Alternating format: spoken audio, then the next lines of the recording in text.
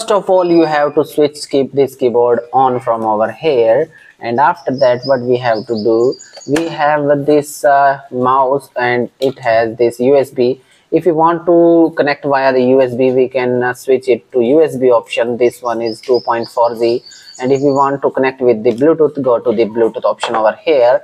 And after that we have to go to our keyboard and click on press this FN key, and along with that we have to press this Windows key, and after that we have to press this FN key, and one of keys from these 1 2 3 Bluetooth keys, press and hold. Blinking.